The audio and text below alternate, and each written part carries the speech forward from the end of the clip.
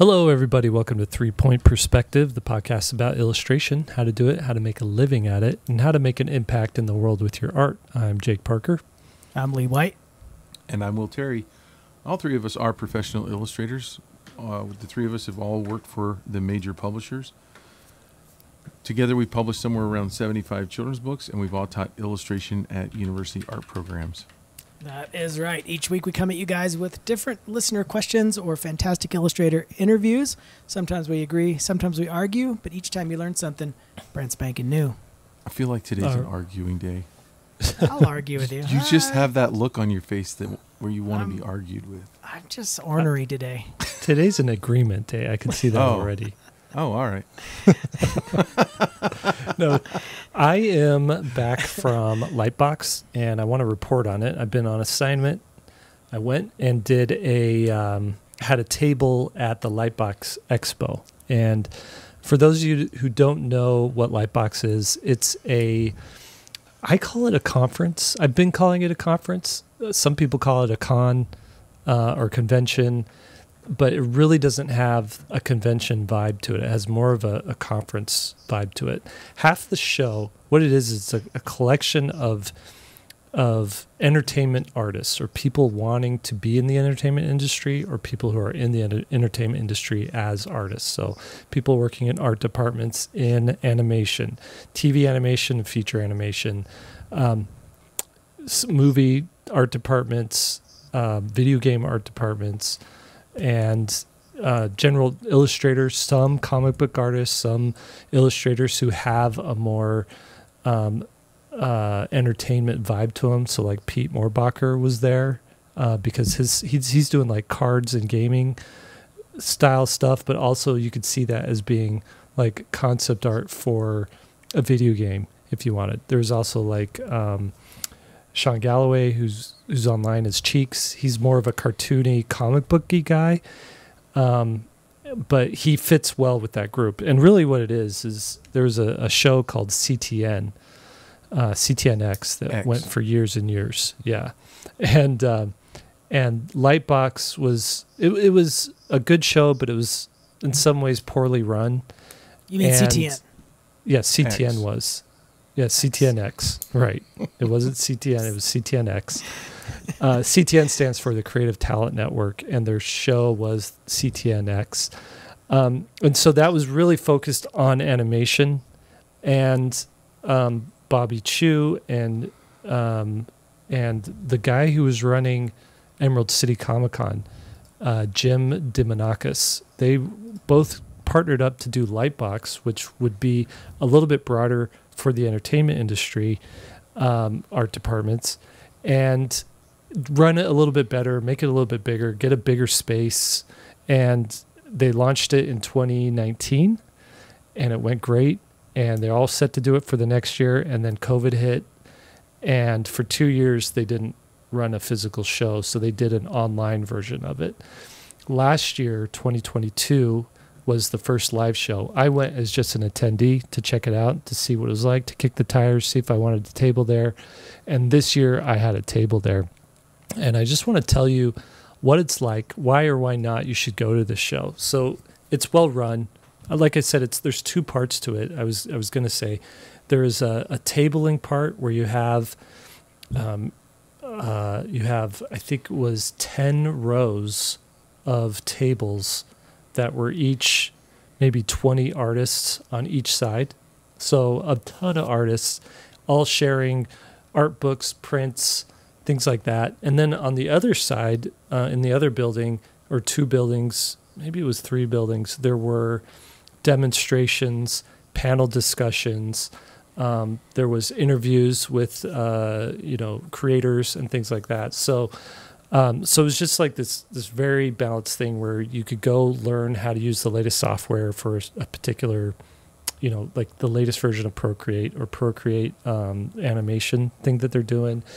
You could see people demoing that, but then on the other side, you could go meet these artists and buy a book or buy a print or a sticker or something like that. It's really, honestly, it is so inspirational. The level, the bar to to get into that show is so high, to the point where I was kind of getting a little desensitized to how good some of these artists were. I was just glancing shortly at certain tables because there's so much to look at, so much to take in, that there were some tables I was just glancing at that at a normal con, at like a Tucson Comic Con that I went in, 2 months ago, they would have been absolutely the best artists there, right? So it really is. So this is like the best of the best. It really is. It's a very artist-centric show. And what's funny is the type of people that come to the show are professional, or people who are students who want to be professional. So there's just this level of celebration and appreciation for the art and for artists. And it's not really, it didn't have like a Comic-Con vibe to it, almost like there's like a flea marketness to some of these Comic-Cons where, yeah, there's artists, but there's also dudes like selling, lightsabers and, cheap lightsabers. And there's also dudes selling like silly t-shirts and stuff like that at Comic-Cons. Here, it's really about the art. There was 2 cosplayers who came out of the whole show, right? So that kind of gives you what the idea was. And this was Halloween weekend. So we had 2 different cosplayers. One guy came as Elvis. Nobody gave him any attention. He was strutting around like, hey, at a normal Comic-Con, people are getting their pictures taken with Elvis, and people are just like, oh, hey, dude, and moving on. Right. So, what was your goal at the Comic-Con? Why were you there? Yeah. So, it's not a Comic-Con, like I just said. It's for LightBox. So there's the first argument right there. Yeah. I don't know what to call it. What do I call it? I'm calling it a conference. The conference. Okay, what was your goal at the conference? So was it to just be around peers? Was it to sell something? What did you want to do? My goal was to have a table, essentially have the table fund the trip, right? To pay for my Airbnb, to pay for the food, to pay for gas to travel out there, and hopefully make to turn a profit, and then. The way that I set up my booth was to primarily address my other goal, which was to talk to people, to meet with people, and to really kind of fill my creative bank account. I work at home all the time. I love my family, but I see them all the time, and I wanted to be around some other professionals and creatives, right? So a lot of people set up you've seen these tables setups where they have the scaffolding that reaches to the ceiling, and it's covered in prints, and there's stickers, and it's just tchotchkes hanging everywhere. And there's a little window in the middle, like the DMV or something where or a movie theater where you can talk to them. Right. And barely shake their hand and whatnot. And I didn't want to do that because it inhibited, conversation. And so I decided deliberately not do prints. No prints at my table, just books, and only 2 books. I have 6 books for sale, or 5 books for sale. 6 books, something like that. I have a ton of books for sale. I only brought 2 different books.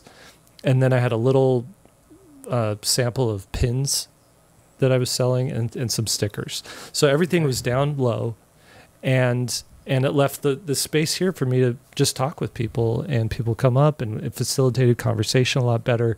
I got to see a lot of people who I used to work with, or people just who I knew, who this was the only time I see them, and they come to the table, and it's easy to hang out and chat. And so for that, it was extremely successful show because A, did turn a profit. I made twice as much as I made at the Tucson Comic-Con. And nice. B, I was able to just talk to and hang out with and see so many people. I also went to the Concept Art Awards, which they hold on Friday night at LightBox. And that was a really interesting thing too, because it's like an actual award show. They had a live band there playing music as people were coming up to accept their award and whatnot.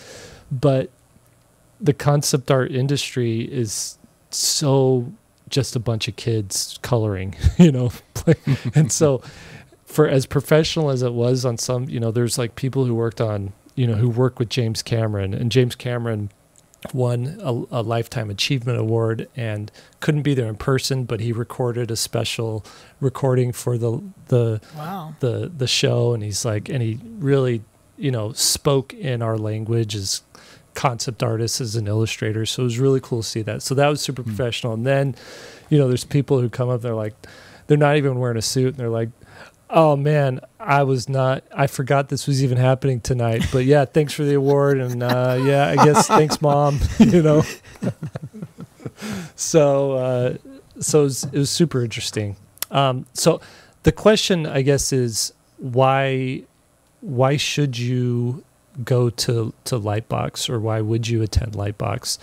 And I would say if you're looking for a job in the entertainment industry, absolutely, it's a great way to get face time with people who work in that industry, and a good way to get contacts and network. It's a good place to find other cool artists and to meet maybe some of your heroes. That's another great reason to go. If you're more in the children's book illustration side of things, it might not be.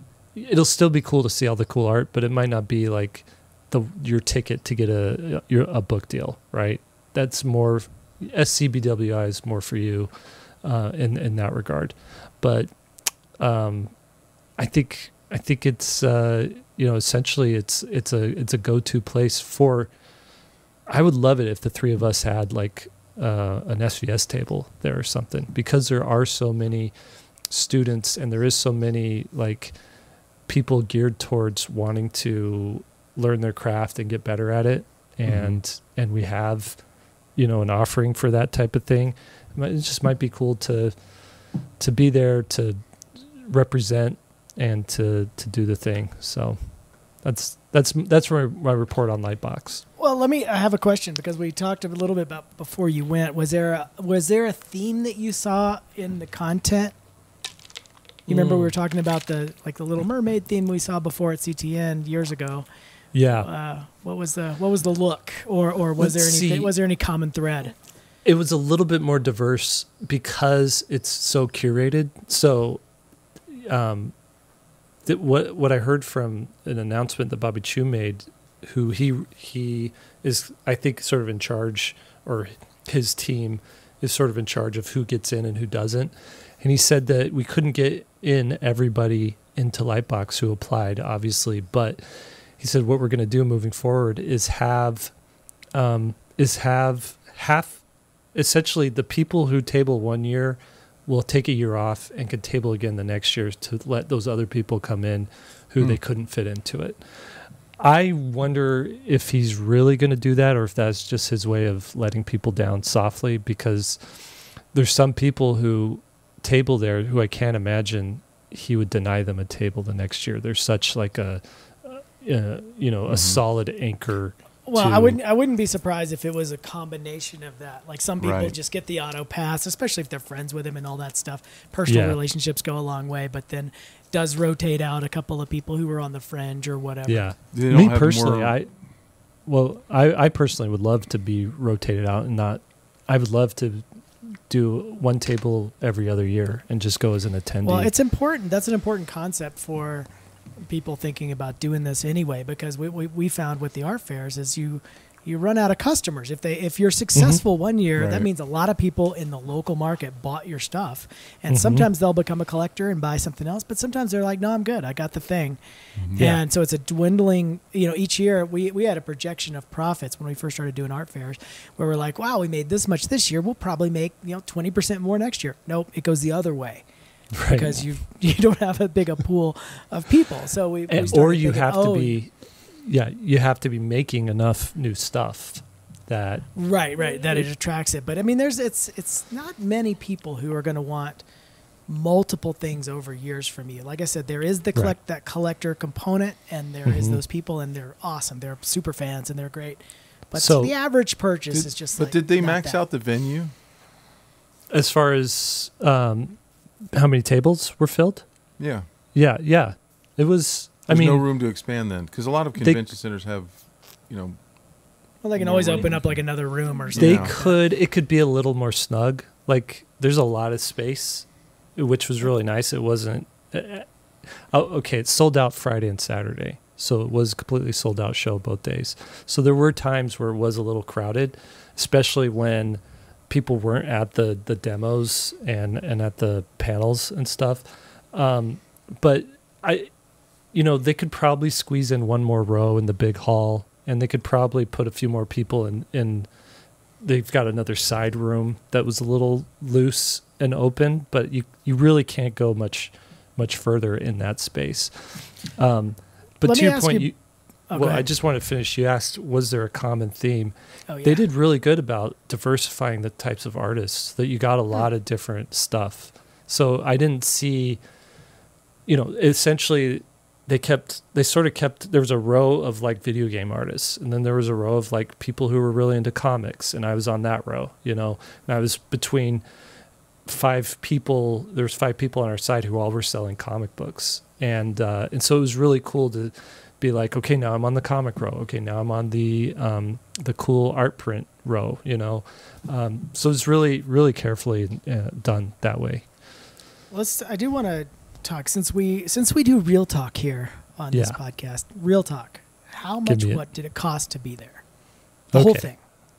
Yes, my expenses were for the whole thing, $1,200, maybe $1,300. $450 for the table. I split an Airbnb with another artist, Benjamin Shipper, by the way, who we interviewed. And let me just say, he's a great. If anybody ever wants to share an Airbnb with Benjamin Shipper, do it. He pays you promptly. He cleans up after himself. He locks the door when he leaves. So he's not like Will and I. Right.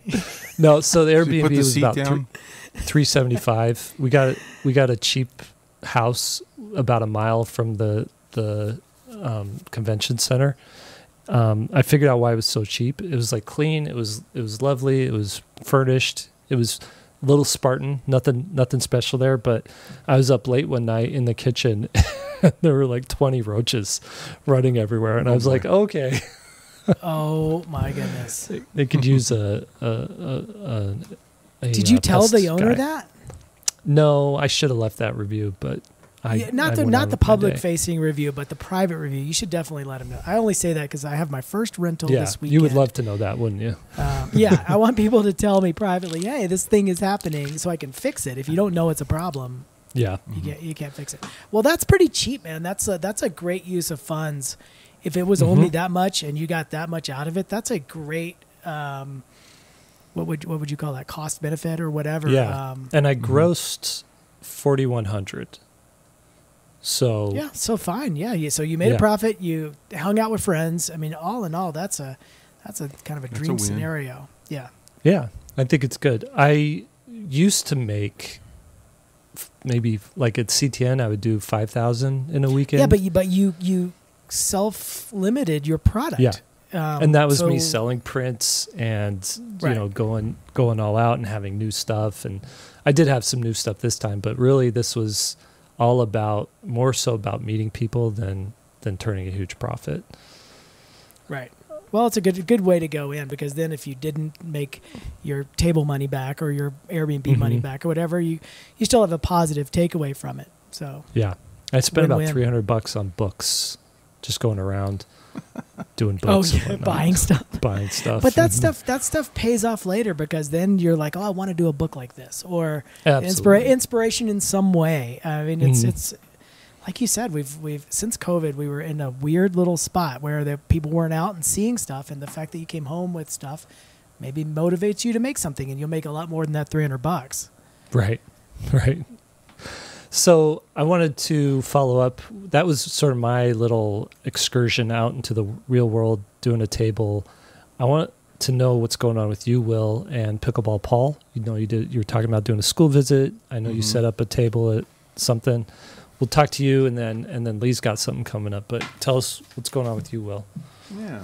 All right. Well, yeah. So I had been documenting everything that I've been doing for this on my YouTube channel, but I fell off the planet on that because just so many, the project kind of took over as far as how much time it takes. And so I haven't been updating there, so it's good to be able to update here. And I actually did shoot a video that I still need to edit for my YouTube channel. But so we sent out books to some local schools to see if we could get some school visits. Sent out about 50, and we got 5 that want to have us, 4 that set appointments, 1 that we're still trying to find a date, back and forth on. And so I did my first one, and I had said, because I have these books that I self-published along with my regular published books, I'm trying to see if I can sell them. And I'll just reiterate, when you go to a school visit and the school orders your books from your publisher, from my experience, I make about 50 cents a book, right? Mm-hmm. So if I was to sell 100 books at that school, which I've done many times in the past, I get about $50, which is nothing to even think of, right? So you get your honorarium, and the honorarium could be anywhere from $500 to $2,500, depending on the school. I've never gotten close to $2,500. The most I've gotten is $1,000 for a day, doing like 3 presentations at a school, and I've gotten $800 to $1,000 a lot of times, but never any more than that. But I had told these schools in the letters that I sent out, I said, hey, if you don't have a budget for an honorarium, talk to me anyway, because if we can send home my order forms, then we can still make it work without that. So I didn't want to lose school visits. And the first one was one such, and they were like, hey, what if we only had you for 1 presentation so it's easier on you, and we'll do the whole school, the K through 5 is what we did. And but we can't pay you, but we'll definitely send home your order forms. So I sold 98 books, and that we still are doing the tally on exactly how much we made, but it was about, I'm going to estimate that profit was somewhere between $500 and $700 for that one presentation, which was an hour long. So not bad. And it was a 20-minute drive from our house. So it was in the morning, 9 to 10, done.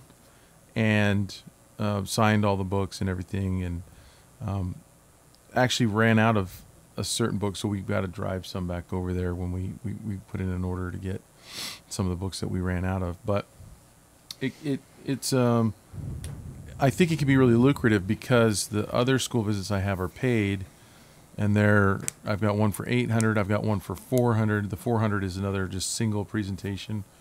So I said my day rate's $800, and they said, well, we have one presentation. How much does that cost? I'm like, how about $400? They're like, okay.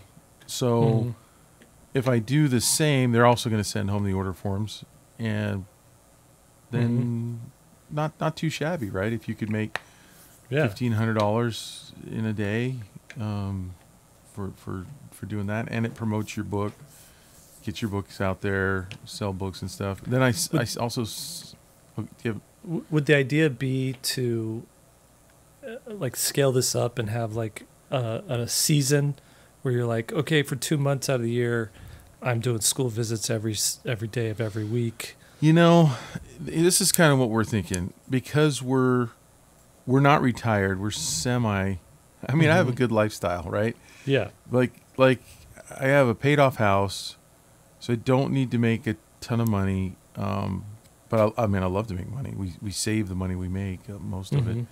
But I definitely work with you guys on SVSLearn, and we're getting ready to make another class, so we've got that work going on. I've got this. I've got another project, and our thought is, I don't really want to be in the schools like David Bedricki every day. I don't want to. And what we're kind of thinking is, in this valley down here in Phoenix, there's probably about 300 to 400 elementary schools within driving distance, within an hour. and so those are the ones that we're going to market to. And if we could get 10 to 15 or 20 school visits a year, that's plenty for me. And it's a good extra chunk of money. If the average was, let's say, that we made was, $1,500 per visit, which I think is what it's going to look more like. If we did 10 of those, that's an extra $15,000 in the year that we can, pay some bills. Yeah, and you're not killing yourself. Yeah, it's really, and it's fun. We can do it together.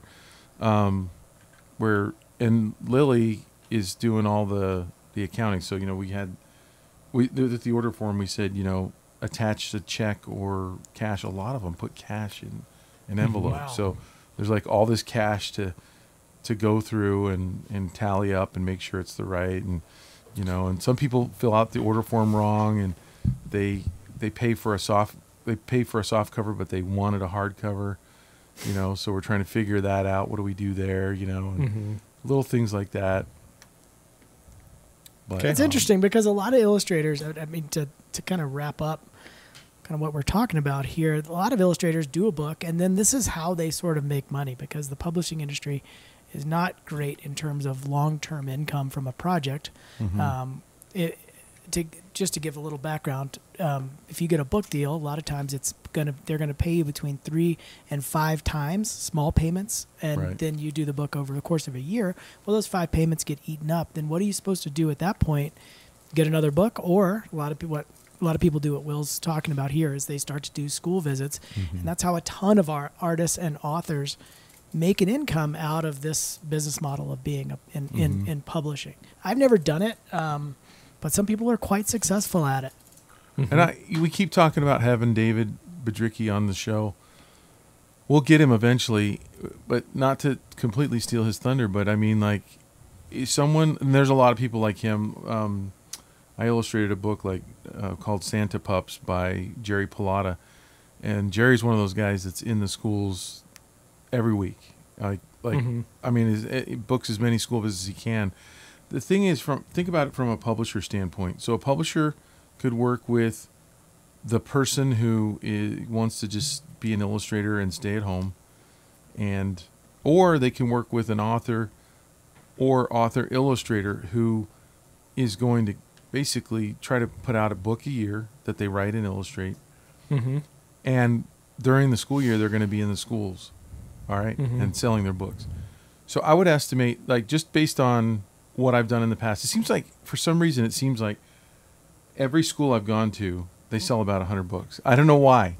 It's just around there. Standard kind of Not number. Yeah, it's really weird. So not 50. But if you sold 100 of your book, and let's just say, there's 180 school days a year, and let's say I know David is booked in almost 180. I think he said last year he did 163 school visits or something. That is crazy. It's crazy. So, but let's say you did 100. Let's keep the math simple. Okay. You did 100 school visits, and you sold 100 books at every school visit. You yourself of 10, your book. books. That's 10,000 books. How many books do you think a publisher needs to know that you're going to sell before they sign you for every single book you want to? Publisher would be thrilled to know a guaranteed 10,000 books. They're never going to not publish David's books or Jerry's books, because there is no risk on their part. They have absolutely zero risk working with a guy like that or a gal, because they guarantee they come with 10,000. They're like, I will sell 10,000 of these books. Fine. I don't care what the book is about. You know what I mean? Like, yeah. And they get to write what they want. Now, you also, just to shift gears a little bit, you also sent us a photo of a table you had set up. Where was that? So that was just here in our resort. And can you share that, Jake, for those of you guys who are watching on YouTube? We have a vendor day here. Up. It's like a mini. It's a vendor day. What is it like? It's like a hodgepodge of everything. It's like a farmer's market here in our resort. Yeah, there we go. And Nice. so there's How did you get Meryl Streep to be at your? Do you know what's funny is so many people have told her, like, people have asked for her autograph before. I mean, Really? I looking at this, if you said Meryl Streep was selling books, I wouldn't even doubt it. For those of you guys who are wondering what we're talking about, Will's wife looks like Meryl Streep. I mean, not just barely.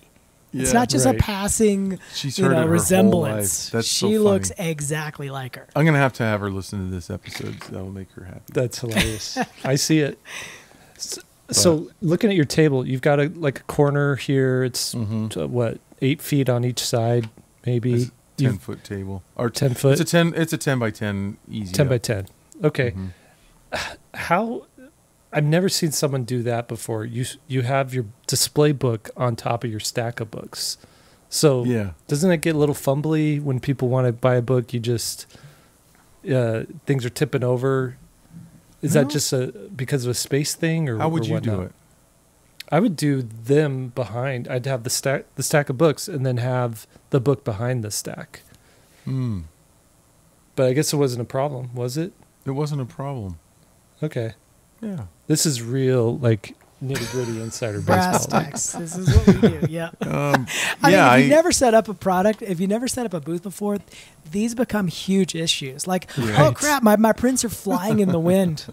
Yeah. Well, see, I have to clip the bottom too now. Here's another thing. You got to have a little toolbox of like tape, wire, zip ties, markers, the whole thing. All sorts of stuff, Post-it notes. Because go back to that picture again, Jake. Okay. Because I bought these white markers. You know, the little markers that write on black. Yeah. And my price tags, I have these long strips of black cardboard to write. Yeah. And I was going to write the white on there. Of course, I couldn't find those. I bought them. I don't know where they went. Yeah, of course. Right before. And I also bought those black tablecloths. I had to run out and buy them again the night before because I put that bag somewhere and we were tearing the house apart and couldn't find it. So it's just so funny. But I had Post-it notes, so I cut them, taped them on there, and that's why there's those little purple. They were supposed to be black, white on black, But anyway, but I didn't do that well at this show, and I probably won't do this one again. And the reason is, the people that live here, most of them, a couple reasons. One, it's early in the season and most of the people weren't back. So the lady next to me was like, the foot traffic is really low on this show. December's will be, and January's will be a lot higher in February. So, but anyway, I thought, maybe they'll want children's books for their grandkids. Most of them were telling me, I'd buy one, but my grandkids are like adults now. Like they're all too old here. The people that live here are all too old. They don't have aged out. They're 105. Yeah, they don't have grandkids. So their grandkids are 35 years old. Yeah, I think we only sold like $300 that day, but it was That's only funny. from 9 to 1. So in 4 hours, we sold $300. Yeah, $100 an hour, not bad. Yeah, and that's not profit. That's $300 total. The booth space is $25. So you can't beat that. So it was profitable, and we lived here. Yeah. So easy setup. I probably wouldn't waste my time doing that one again. But the school visits are lucrative, so I'm going to be into that. Yeah. Lee, what's going on with you? All right, so I'm diving back into doing shows. I haven't, I was doing a bunch of them, bunch of art fairs and stuff before COVID, and I haven't done any really since then at all. And so I'm diving back in, and so I thought I'd answer somebody. What we're talking about here as a common denominator is getting out in the world. How, we make all our art in our studios, but then that's not the end of the job. If we talk about being a pro here, you have to go out in the world and do stuff. And this is, each of us is trying to figure out how to do it with our own personal work and all that stuff. So I'm diving back in, but now I'm in a new market. I'm in Denver. So when I was showing a bunch, I was in Portland, and I had that system dialed. Like I knew what every show's potential was. I knew how many attendees would show up. I knew what the market liked and didn't like, and I just had it all figured out. And then I moved to Tennessee, and I had to start over. And I entered a couple of shows that I did as much research as I can, but you just don't know. And I did a couple of shows that were pretty successful. Started getting some sense of what that market was like, and then I move again. So I'm stupid because I keep moving all the time. Well, now I'm in Denver, and I am literally starting at ground zero. So I'm having to answer the same questions that some of our listeners are probably wondering. How do I know where to go? What do I show? How do I know if it'll be successful? You know, all those questions. Now, the one difference is I've done a bunch of shows, so I've already got some gear. I don't have to wonder like how my booth is going to look. That's a whole separate thing. Yeah. That all three of us have had many versions probably of how we show the work and what we show. But I am at ground zero, and so the difference with the markets that I'm showing in, I'm more of show more in the fine art market, and the difference is they're really hard to get into. I mean, they can, like the Cherry Creek Summer Show, that's one of the biggest national shows here. They had like 800 entries, all pro artists, and they had 60 spots. Wow. So I got 60. Yeah, I entered twice under 2 different artist names just to try to give my chances up a little bit. And I got, interestingly enough, both artists got waitlisted. Lee White nice. and Antonio Blanco, who paints the landscape. Anyway, if you do get into some of these markets, they are expensive. Like, for example, so I applied to another show that's coming up, a Christmas show, and I've never been to these shows. I like entering shows when the ideal way to do it is to go as a patron first, see how much of a crowd there is, see if people are carrying around packages and buying stuff. That's a good sign. And then you apply the next year. Well, I don't have the benefit of that. I didn't go to any of these shows last year. I didn't even know about them. Right. So I'm looking at them, just starting out with just a straight Google search. Oh, you know, what's it? This one's called the Cherry Creek Holiday Market. So it's not the same group that's doing the summertime. So that's how I found it. Is like, oh, is Cherry Creek doing a winter show? The same group that does the summer show, which is very profitable. And again, hard to get in. Well, I come up with Cherry Creek Holiday Market. Different group, sort of a different location in this kind of a wealthy area of Denver, and that's sort of what you want to look for that market, because you need people with disposable income. So I applied and I got in. Now, this is a weird thing, and I don't know if it's like I don't know how to think about it, but like for me, when I don't get in, I tend to think of it as being a better show because they didn't let me in. I only want them if they don't want me. That's my motto. You're right. But this show wrote back real quick. They're like, "You are in," and I don't know if I fit a specific thing that they were looking for. But a red flag goes up. I'm like, "Wait a second, buddy." any club that would have me as a member, right? Yeah. So then I was really suspect of all of it. You know what I mean? Like, I'm scared. So now I'm like doing research.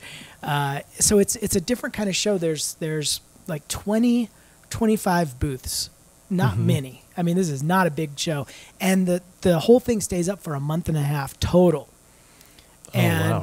So I'm looking through the holiday here. I'll share some of this stuff if you guys want to see it. Yeah. So I'm in the process that a lot of you will be in if you decide to do this stuff. Is I'm looking at it and seeing, okay, do I want to be here? I'll show you the costs in just a second. But these are the other kind of people, and this is what makes me think of why they accepted me so quick. Is if you can, for those of you guys who aren't on YouTube, it's a bunch of just Christmassy kind of things that would be great. There's like a vintner and a candle maker, and some of these, like, I'll click on some of this stuff if I can. Well, here, SoCo Gift Company. I don't even know what that is. Bigfoot. Yeah, they do laser printed wood, like custom ornaments, decorations. Yeah, ornaments, stuff like that. Yeah, and so I know you've got a lot of, like, there's people who sell homemade soap, and there's people who sell, like, this company sells like custom pickles and salsas and stuff like that. And so normally when I do a fine art fair, it is all just art. So that's my first. So what's my second red flag? First red flag is they accepted me too quickly. What's paper? Second red flag is that it's not all art, and so that instantly tells me I can't sell originals there. I would be way over if somebody's next to me selling $3 pickles and I'm selling a $2,500 painting. I've lost the market there. So what I'm now thinking is it's going to be prints, cards, books. Maybe a great place for that. Here, I'll show you the cost breakdown real quick. Let me pull. You know what it is while you're looking that up. This is the person going here is they're not there to find like the ultimate gift for a family member. They're looking for stocking stuffers. They're looking for like little ancillary like gifts that they can take to a holiday party or it's just like point that. of purchase. They're down there. They're like, oh, I like this scarf, and oh, here's some caramel corn, and oh, I'll buy a card or a print or something like that. They're not going to be there for a $2,000 framed. Oh, so you painting. can be there. You can choose a block of days. Yeah, it's interesting. So I've never done one that's this model. So it's November 16th to December 24th, and then the hours are crazy. I mean, it's like I'm opening a month-long store, 12 p.m. to 7 p.m. every day, or roundabout like that those hours. Yeah. If you choose the full month, you're there from November to December, November 16th to December 24th.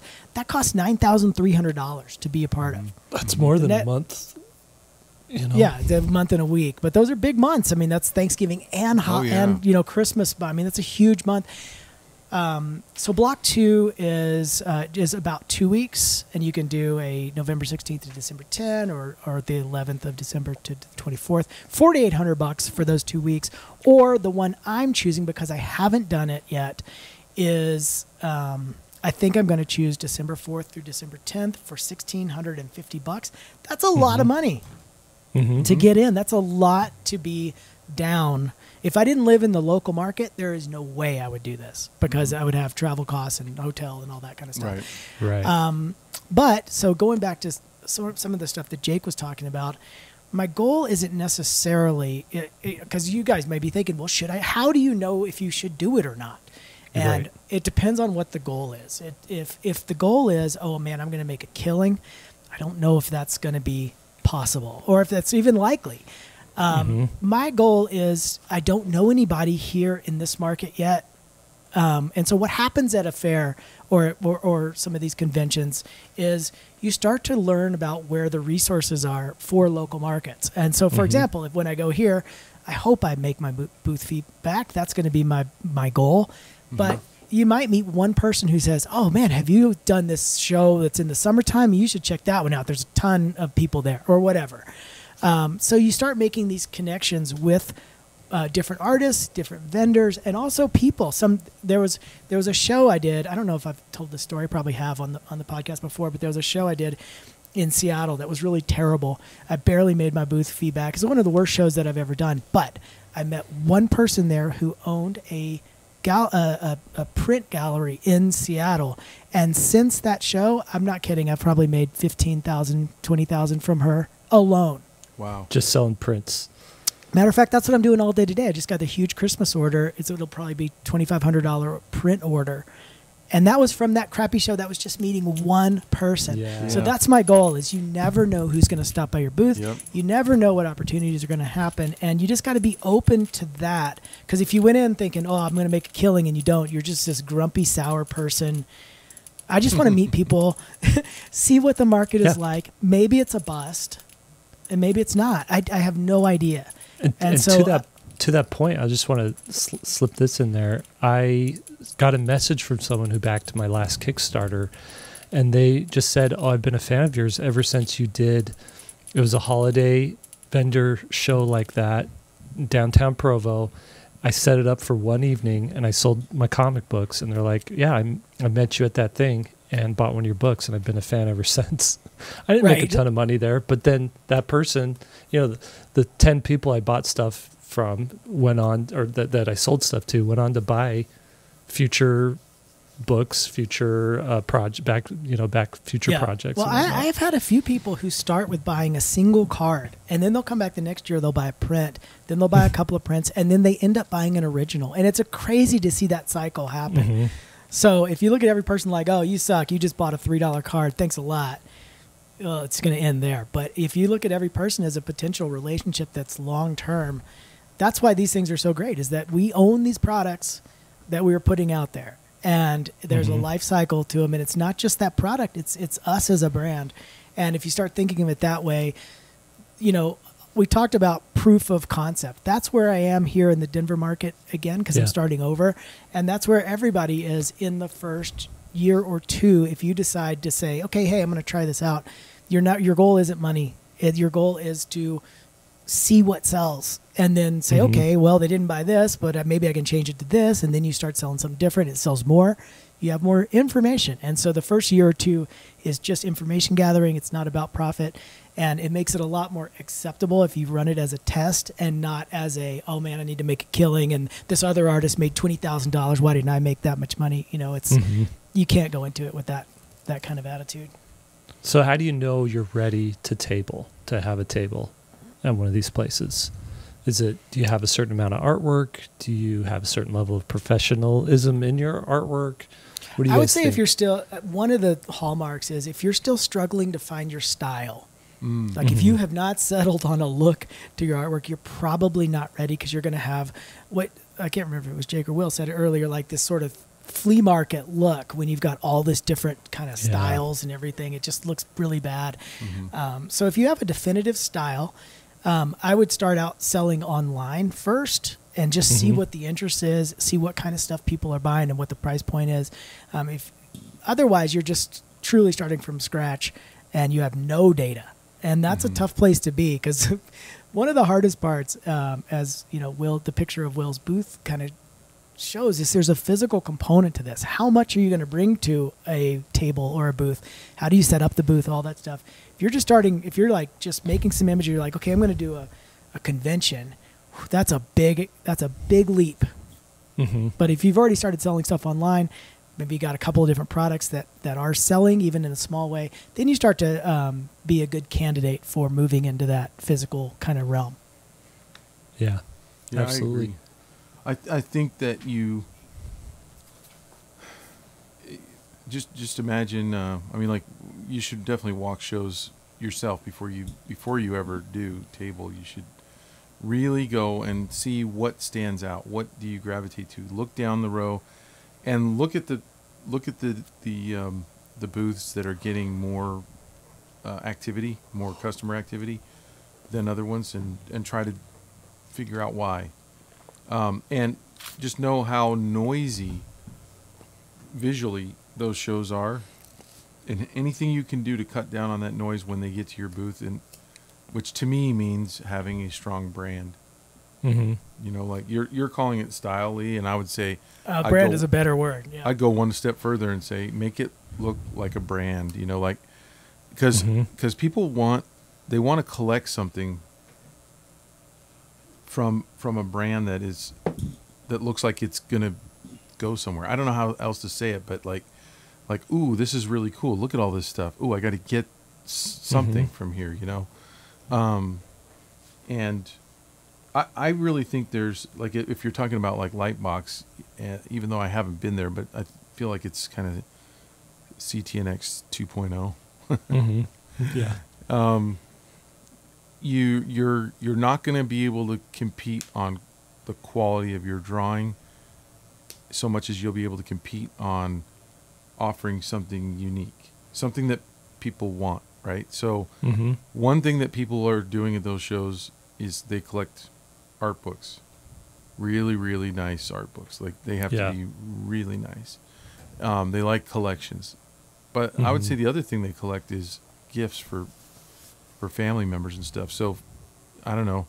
Did fan art do well there? Were there a lot of people doing fan art, or was it not a thing there? So there was some fan art, but it was stuff like Over the Garden Wall fan art or Adventure Time fan art. It was like a little more really specific, animation specific. You know, there's like Gravity Falls, a lot of Miyazaki fan art.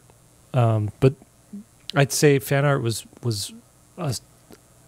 definitely in the shadow of original, like a lot of people's OC stuff.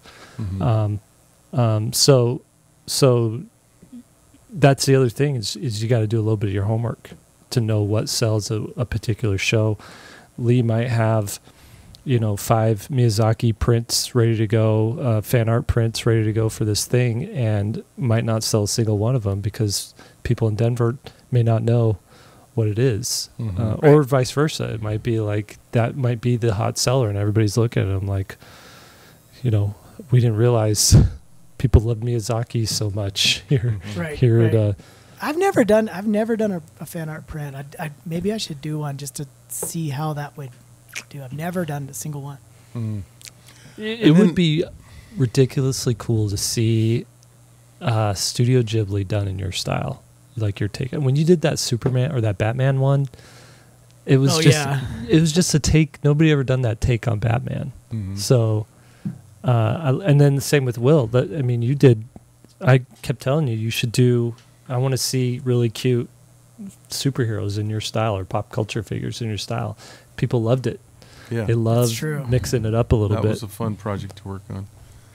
Yeah, there's other things that you can do if we're talking about tabling where you can actually do things that other people aren't really thinking of. Who's that? This is just, if you're on YouTube, you could see this is one of the artists that were there, and this is one of the prints that they were selling. There's That's another pretty. one here. Pretty. Yeah. Who is it? Let's give him a shout out. This is, I don't have their card on it, so just give me a second. But if you're just listening, they were doing these really nice like block printing effect. I think these were all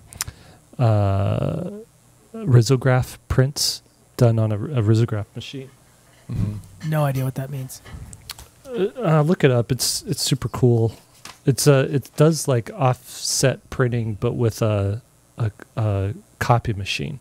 So there's like 4 different plates that it'll make. You could stick a piece of paper in there for it to photocopy, but then there's 4 different plates that it'll separate it out and run it through the machine 4 different times to print on cool. it. It's super Sounds cool. Interesting. I don't know. Sounds interesting. I wrote down the name here.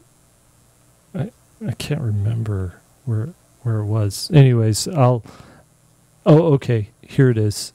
No, that was a different artist. I can't remember the name. I'll tell. It'll be in the show notes. I'll tell. Needs some better branding. If you can't find the name, there's the problem with that branding. They had good branding, good enough branding. I just lost the business card, I guess. Gotcha. So, yeah, it should have been like, duckprint.com or something like that. That's easy to remember. I wanted to say that there's more to tabling. There's so much more to tabling than just setting your stuff out there. There's an art to the marketing of tabling, Mm-hmm. There's a whole nother thing. Like one of the things that we did that worked really well was we printed up little 5x7 prints that didn't cost that much. We printed up like 500 of them, and we would use those and say, hey, for the first 50 people that get to our table in the first hour, we're giving these away until they're gone, 50 of them, right? And we would always get 50, 60, 70 people, sometimes 100. And the people that were like, they'd be lined up sometimes when we get to our booth. And we'd say, oh, what the heck, we'll give them to you guys too because you waited in line, right? But we would also say, this entitles you to half off of anything in our booth, so we'd print that on the back, right? It's a half off coupon. So you can come back anytime during the day and get half off. And we sold probably, I would say, if we gave away, to 50 people, we'd sell to 10 people that probably wouldn't have bought from us, Now with that 50% sale, this is what I always wonder about sales like that, is that would the 50% off piss the other people off who bought it at full price? I don't think they knew about it. You know what I mean? Like the people that got there that heard about the 50% off got it, and no one else ever heard about it during the day. Those are great. And there's such a markup on prints anyway that, these are fun. These are really nice. Yeah, her name's Rebecca Shee, I think is how it's pronounced. And really nice. She does these cool Rizzo prints. And it's pronounced, or it's spelled SHIEH. So go Kinda check her out. has a Pascal kind of feel to it. Yeah. Definitely Yeah, does. subject The matter. room, yeah. It's a kid in the room doing something with all the messy stuff With everywhere. the cat. It's definitely Mhm. stole my cat. I'm the owner of cats. So All we'd right. also do like drawings where we'd say put your name on the list for a free print, one of these Yeah. free prints back here, and then Wayne would text every single one of them and told them they won. One thing Oh I my would goodness. highly Wow. recommend doing too is make sure you everybody who goes to your table, whether they buy something or not, signs up for your newsletter. Mm-hmm. You get their email, and the reason you want to do that, and you should definitely do this at Cherry Creek It's a good idea. is have a newsletter sign up. Is just say, if you want updates, I'm not going to spam you. I'm just going to let you know the next time I'm in town, or the next time I have a table, or the next time I have a new piece of That'll be artwork good. or something like that. I've collected emails at almost every show and have amassed probably a couple thousand emails. Lost them all. Everyone. How? You didn't input them? No. So the thing is, the week after you get home, you put I've them in learned your. that now. That only took a decade to learn that. That I need to, when I get an email, you actually record the email. It's a good idea. Good advice. And then send an email out that says it was good to meet you.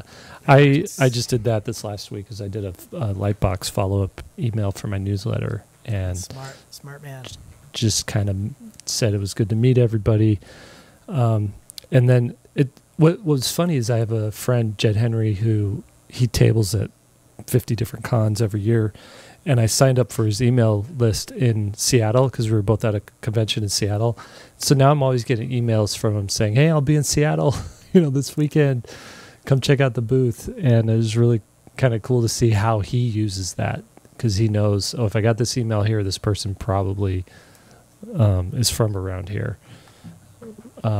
So let me ask you guys this. We'll wrap it up with this. We talked about how do you know if you're ready. You have your style. We've talked about what should you try and get from a table. Money, of course, is one of the main reasons you do that. But I think a bigger one is these personal connections, and don't discount those personal connections. What you should sell at a con really depends on the research that you do beforehand. You might find that books don't sell at all at this particular con, so don't bring books, but bring prints, or show or tabling, wherever you're, a farmer's market or an art market or something like that. So you just have to do some homework. I think, though, I want to say this, though. Pins will sell anywhere and everywhere, because it's small. They're usually pretty affordable. I'd price mine at $12 a pin, or buy two, get the third one free. So people were buying 2 pins all day long and getting that third one free. How much do they cost you? $250 Okay. a piece. So it's a good markup. How many do you have to order to get to $250 a piece? I order about 100 Okay, so not a per ton. pin design. Yeah.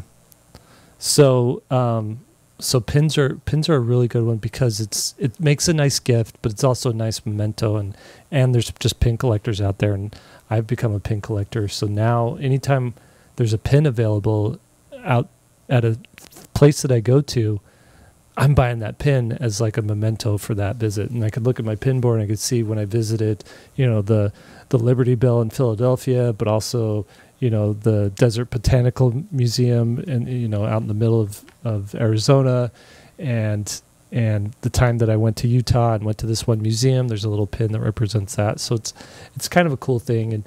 And if you could sell them, you might make a pin that's colored the certain colors of the town, the city that you are doing a show in.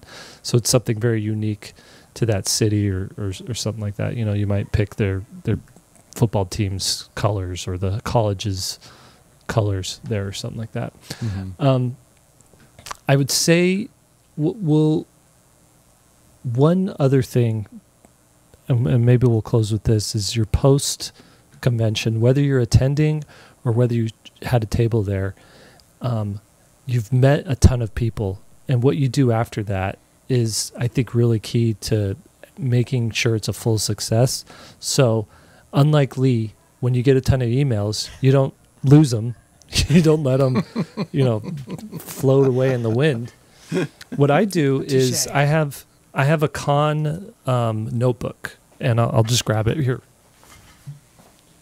Or, and he mentioned losing the emails, Lee, or your money bag. Yeah, I also lost a money bag with $3,000 in it. I'm not great at this stuff. I don't want to remind you of that, because I know that just about the time that you forget about it and the pain goes away. Stung, man. Like every time I think about it, that stings. So I have this. It's called Con Ephemera, and what it is the whole time you're at a table or anytime you're talking to people, you're getting business cards or you're getting prints or whatnot, and you just have a stack of them after the con.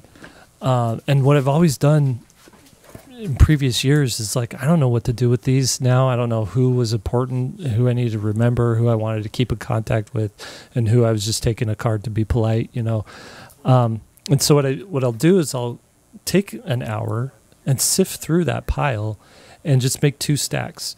Make a stack of, non-important. I'm just going to toss this card, and make a stack of want to keep in touch with, or want to follow this person's artwork, or I want to buy, a print of theirs. So you have those 2 stacks. You get rid of half of them. Then the other half you keep and you put into one of these so I have a folder here with sheet protectors, and you just put all the business cards in there, and you have it in this little thing, and I have them labeled. Each year is labeled, LightBox 2023, LightBox 2022, and I can go back easily and find those things. But then I also keep in a notebook, I just make a list of who I met and why, like one quick note about why I want to remember them. So it's like, I met this one guy. He worked for Joe Mad, the comic artist, but on a video games thing. And he wanted to just connect and talk about making books. And so I wrote that down so that when his name pops up again, I can kind of remember who that guy is. And there's another, like Rebecca Shee, who I showed earlier. I just wrote next to her, I bought some cool prints. And so when I am going to Lightbox again next year, or I'm going through and want to just remember who I should follow up with or anything, I can go back through this and be like, okay, one of these says keep in touch, so I should text that person and just see, what they're up to, or shoot them an email or DM them or something like that. And that's sort of like my post-con ritual or post-show ritual, where I'm able to actually put into practice the whole networking, friendship making aspect of it, instead of just forgetting about it and forgetting who I met and what came of it. Your organizational behavior always leaves me feeling inadequate, Jake. Yep. But I try to follow some of your things. Like with these school visits that I'm doing now, I have a Google Doc where I take notes on like the conversation to spark the memory. Mm-hmm. And that's good. I've never seen anybody make a binder for all the all the cards and stuff. Ain't gonna happen for me. Well, I'll probably throw it away in 5 years if it doesn't work or whatnot. But it's what's doing it right now, because I'll look through that thing, and instead of putting all their contact information in my notebook, I'll just say keep in touch. So then I can go back into that folder, pull out their card, and contact them. But the reason I do this, you guys, I have a defective brain. My brain is very good at daydreaming and getting distracted and following little rabbit trails, and just see where they go. And it's really good at like drawing pictures and writing stories. And it's not super organized, and it doesn't like to retain numbers, and it doesn't like to retain names and dates and things like that. And so I have all of these like systems in place to like make up for my brain's deficiencies. And I just realized like life is so much easier when It's true. When you like you help yourself, when you help out future Jake. Like you always just want to be like, I'm going to give future Jake a solid. I'm doing this right now. And future Jake is always so grateful, or present Jake right now is so grateful for past Jake. It's funny because it'll save so much time too, and it pushes you, propels you towards success. Mm-hmm. I mean, I learned that even when I was in the past 9 weeks, I've been remodeling, and every single time I start something, I lose all of the screws associated with that project. Yeah. And so I learned to have a little light-colored cup that all screws go in when I'm working on a project, and so. I'm never like searching around or dropping them and didn't pick them up or anything like that. Everything goes into that. And then, like you said, it saves your future self the problem of finding it. So if you did that over and over throughout all your processes, think about how much farther I would be. I would definitely have all those emails, and I would probably have that $3,000 that I lost at the art fair. Yeah, probably. Well, if I just planned a little better. Well, I mean, it's simple stuff too. Like I bless my wife's heart and I am so grateful that she like took a chance on me and stuck with me, because she essentially had to compensate for all of this for so many years. But it'd be like I was always losing my wallet, all the time. Where did I put my wallet? Where did I put my wallet? And she said, Jake, have one spot where your wallet goes, and keep it in that spot. And if it's so smart, and you never put it anywhere unless it's that spot. And I was like, well, that makes sense. Yeah, I'll do that. and ever since I've been doing that, it's like I always know exactly where my wallet is. And the only time I can't find my wallet is when I forget, when I don't do that thing.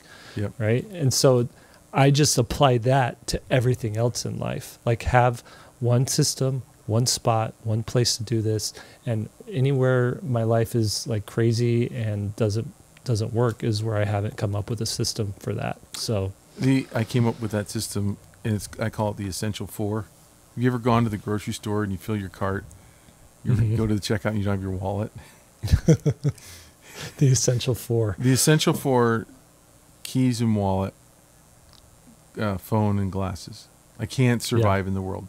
Then there's the add-on to the extras, which is sunglasses and breath mints. Okay. Can I give an unsolicited shout out? Because I had the same problem that Jake did, but I solved it in a different way. I found that I always lose my wallet. I mean, multiple times a day, but never my phone. Mm. And so I got phone wallet. And they were really terrible for a long time. This one is made by a company called Smartish, SMARTISH. Got it on Amazon. I think it's like $18. Best $18 I've ever spent. You can put as many cards as you want in there. It's got a little pressure kind of backing that puts pressure on it, so the cards never like can fall out or it gets stretched or whatever. And it's just been amazing. And I never ever lose it because I've got 5 cards in there and they stay in there. If you do, you're you are screwed. You are. Well, no, here's the thing, because my phone has the tracking in it. So like if you've got a watch, or if anybody else in your family has the Find My app on an Apple product, you can find it. And I've done that before where I've kind of misplaced it around the house. I know it's here, but you can do the play the sound through the watch. It'll ping.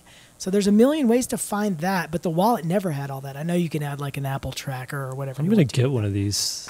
I should just consolidate. That's not a bad idea. It has made my life so much better, and it avoids the George Costanza of overstuffing the wallet. You cannot fit more than 5 cards in there. So I've got my insurance, my driver's license, and like a business credit card, personal credit card, and essentials. And then if you just what you need.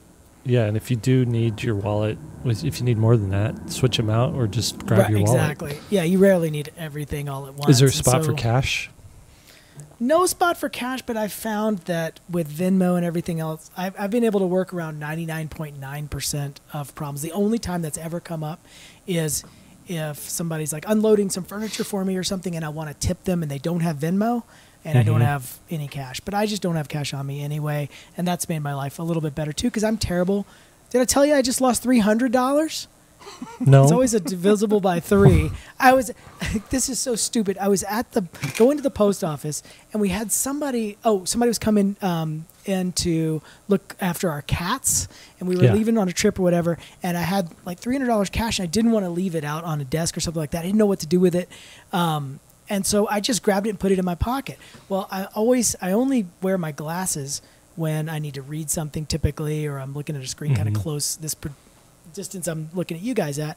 So I don't normally wear my glasses, in other words. So my glasses also go in the pocket, which means this basically little grabber arms is what the little handles are on there. What do you call these things? The frames on the glasses are. And so they go in my pocket, and then when I pull out the glasses, the money gets wadded up or stuck in the glasses and just comes right out. And that's what I did. Went to the post office, pulled out my glasses. Somebody got $300. So stupid. Dang it. Now my whole life is measured in terms of making up the money I lost. Every time I'm like, okay, it's $300. Okay, I'm back to even. But then I'm still $300 behind. Anyway. Well, should we wrap it up? Let's wrap. All right. 3-Point Perspective is brought to you by SVSLearn.com, where becoming a great illustrator starts. Your hosts are Will Terry, Lee White, and I'm Jake Parker. We want to give shout-outs to everyone who helps make this podcast possible. Podcast is produced by Daniel 2. That's Daniel 2, T-U, and his website is daniel2.co. Special thanks to our keeper of curriculum, Austin Shirtlift, our show notes wrangler, Lily Howell, our chief operations officer, Lisa Fott. And I think that's it. Now it's up to you to go draw something. Hey, have you guys heard that riddle? If you steal $100 out of the register from a shopkeeper, and then while he's not looking, and then you buy $70 worth of goods from that same shopkeeper, and then you leave the store, how much money did the shopkeeper lose? I'm always surprised at how bad people do on this one. Wait, say it again, because I'm looking that recap. So you steal 100 out of the till, just $100 bill, and then you buy $70 worth of goods from his store. So now you only have $30 left over. You have $30 left over. It's cost him 70, but he only made 35 on that. Yeah, is he buying stuff wholesale, or is he? This is the imperfect nature of the question, right? So if you go on it on the potential of what it's worth to him, that's how most people answer it, right? $70 worth of goods. Just go straight up. The goods are worth $70. Go on that. Okay. How much, Will? No, I'm asking you guys. He's out 30. He's out $30. That's how much he took. What? That's how much you took. No, the shopkeeper. How much is he out? $30. Because you bought the stuff with his own money. Yeah, but there's the goods that are gone too. You stole the $70 worth of goods, so he's out 100. Where's my mic? I want to mic drop this. No. Look, there's $100. You have $100 cash that he used to have. Yeah. You now have it. You buy $70 worth of stuff. So now the guy's got $70. So he's out $30 cash, but he's also out the wholesale value of the product that you took. But you can't. But don't go on the wholesale. Or the full value. Okay, so forget the product stuff. He's out $30. So he's out $100. He's out $30. Because you essentially stole $30 and $70 worth of from him. No, but he said forget the product. So if it's just cash. I'm not saying forget. I'm saying go on the retail cost of the product. Just tell us, Will. Okay. Yeah. I'm right, aren't I? You're right, Jake. That's how most people answer it. But Lee's right in that, and I mean, you would have come at this too, Jake, is that what if, we don't know what the goods cost him? What, some markups are different. If it's 100% markup, then really he should be out $65, right? Because he's out the $30 that you walked out the store with, plus $35, the wholesale value of the goods, which would be $35. So he's really out $65. Yeah. Yeah. That was what I came up with. But you can't answer it that way. none of the online stuff. And you know what's weird is on Facebook, so many people say $200, and I'm like, where? In the 200. You won't believe how many people say $200. What? Oh, people are terrible at math. no I mean, they do. They don't even understand like the PEMDAS. They don't. You know, when They there's a can't. simple math problem. They can't realize that you gave it back. Their brain can't do that. They're like, well, you stole 100, and then you stole, and I don't even know how they do it. How they got That's to weird. Get there. Have you heard the one where Cuckoo. you're on a trip, you go to this small town, you want to stay for the night, there's a hotel, so you go into the hotel, and at this hotel, you pay $100 for a room I've for heard the this night, one. right? 3 guys, And- right? Wait. Start over. Let me do the math here. Okay, so go ahead. No, you do it, Will, because I may not remember it exactly. It's hard for me to remember. There's 3 guys though, and Yeah, dang not it. 3 guys going to Okay, the so hotel. it's Here, a, I'll it's a look it up really priest, quick. a Jew, and a. No, I'll look it up really quick because this is a good one, and people screw this one up too. There's an extra $1. Remember that, Jake? 3 Maybe. guys. Well, because you can only do it. It'd be a 33-cent. For $30. Split Here we go. at some point. Here we go. So the thing is, it's the bellboy thing. So 3 men go into a hotel. A man behind the desk says a room is $30.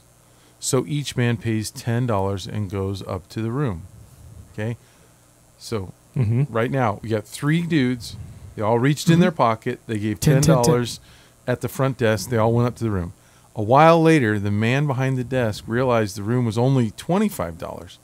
So he sent the bellboy back to the 3 guys' room with the $5. On the way, the bellboy couldn't figure out how to split 5 evenly between 3 men.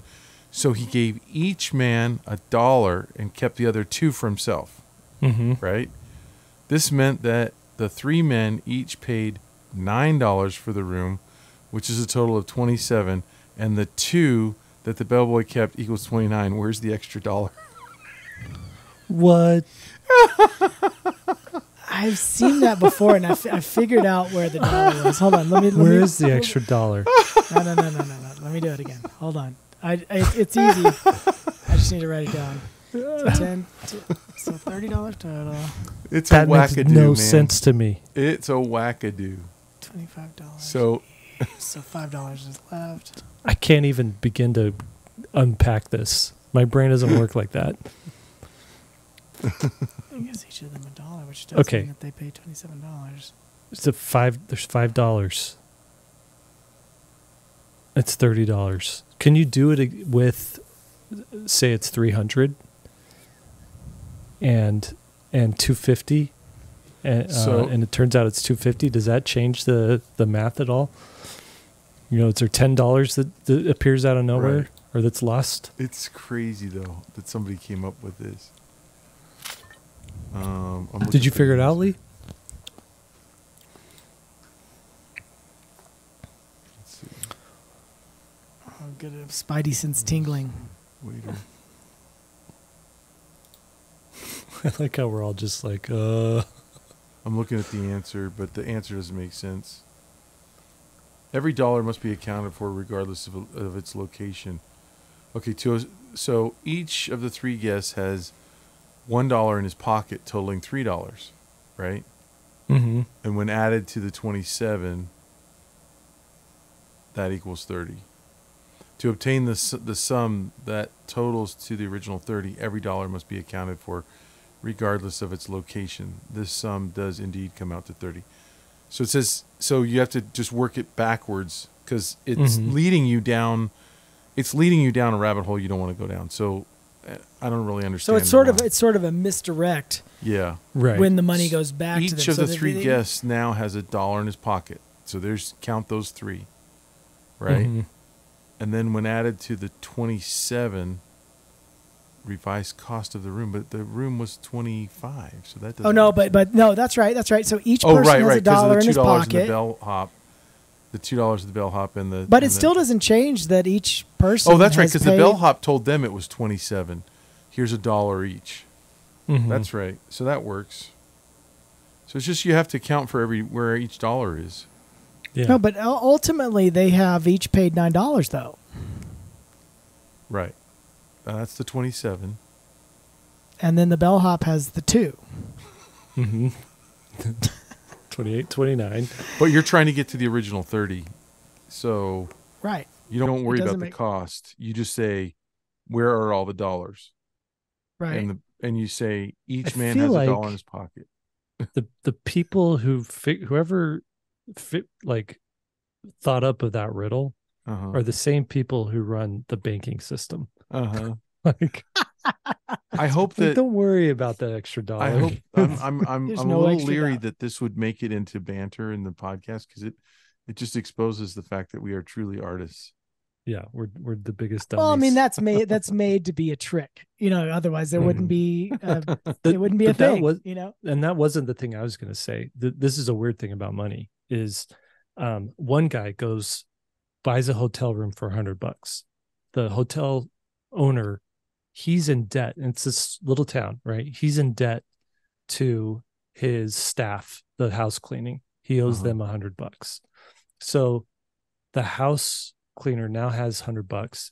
Well, she had to pay rent and she was short on rent. So she went and pays she pays rent. She pays $100 to pay for her rent, and now she's cool.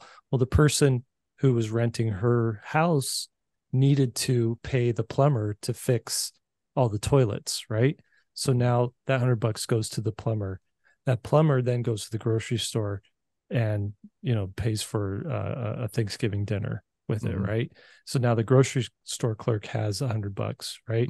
And so then somewhere on the way out of town, the guy sells something. He sells he's got a vacuum cleaner in the back. He's a vacuum cleaner salesman who's staying the night in this hotel. He sells a vacuum cleaner to somebody for $100. And so somehow the money ended up right where it started, but everybody was able to do the thing, pay off everything. Yeah. And sometimes I feel like that's what an artist alley is at one of these shows. Yeah. Where money in motion. Everybody comes in, they need money, they make money, but then they spend the money, and somehow nobody nobody made money, nobody lost money, but then you ended up with new stuff too. So somehow. Oh my God, that money is in hilarious. motion. And if you think about what the government gets in taxes when money moves, at every step, it's crazy. Yeah. It's crazy to think of how much money's collected in taxes. Yeah, because each one of those movements, there should be tax paid, right? Right. Guys, let's start a government. Yeah. That's our get rich quick scheme. Jake Landia. Anybody want to come live in Jake Landia? I just sold a book. That guy that stuck his head in wants a book, so I got to run one down to his house. I promised him. All right, I got to get handed you the money. Orders. So I made money during the podcast. Dang. I wonder if I sold anything on my shop during the podcast. I'm starting to sell a bunch of stuff right now due to the holidays. Do you guys think I should do that show? I love the idea of a Christmas show. If I had stuff like you, I would want to, but there's an opportunity cost because someone has to staff it, right? Someone has to. It's only a week. I mean, that's what I fit. Because Lisa was like, "Well, aren't you ramping up for Self-Publishing Pro?" And I said, "Well, during the week, I bet I'm just sitting there for long stretches of time. I can plan and organize and all that." I mean, I love the idea. I've always wanted to have one of those shows close by that I could do. I mean, my pro is I've got nothing else in the Denver market. I have no idea. Like I said on the podcast, I have no idea of where to even start. Yeah. Once I saw what kind of show it was or event it was, I was thinking, unless you have some very Christmassy, easily giftable stuff, you're not going to do very well at that. If you're, it might even be too late for someone to buy Christmas cards, greeting cards or something like that, because they've already mailed them all out. At that point, you should think about framing little ones, 5x7s, 8x10 sizes, prints, so that they're already framed. They're a gift right there. Just little cheap frames on them.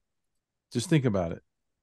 No, Where someone can, it's complete. They don't have to do anything else. They're like, oh, I'll give this to so-and-so for their boom, yeah, bathroom. it's done. I mean, people do like the framed stuff. It's For just their such a big bathroom, hassle you for know. me. And then they're like, "Oh, do you have this in gold?" Like I'm a store, like I'm Target.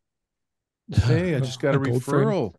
You guys, I just got a librarian who someone else referred me. Now that's why I want to do Dude, the show. Exactly what just happened to you. You do one thing, You know what? all of a sudden, Do it for that, but do you have to be there all week to do that? somebody did. I mean, I can alternate with Lisa every other day. Yeah. Do That's you what we talked know about doing. a college kid who needs part-time job? That's not a bad idea. I mean, I could use Rocky Mountain College of Art and Design Mm-hmm. and go through them. Mm-hmm. I would, I would, But Lisa I could would do do it too. it just as long as you are still able to do the podcast that week. Oh yeah, that's no problem. I mean, are we I don't even go there until noon. So, Okay. okay? Yeah.